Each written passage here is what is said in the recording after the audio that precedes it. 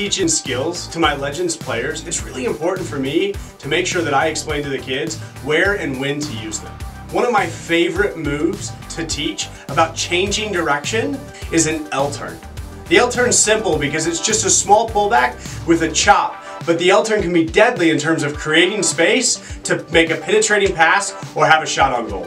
What makes the L-turn so fantastic for Legends players to learn is that it's not just a move that works in the youth game, but amazing world-class players use it too.